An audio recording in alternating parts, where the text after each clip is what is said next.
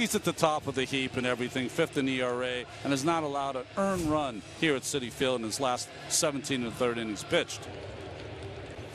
And Syndergaard with the slider strikes out Polanco for the first out of the night. 3-2 coming, and Gong strikes out on the slider to end the inning. So Syndergaard gives up a leadoff hit, then gets 3 in a row with a couple of punch-outs. And Locke strikes out. That's the 3rd of the night for Syndergaard, who's now retired 8 in a row. Polanco strikes out. That's 4 for Syndergaard, who's now retired 10 in a row. And McCutchen caught looking. 2 men down. Marte goes down on strikes. Change up from Syndergaard for his 6th strikeout. And he strikes out.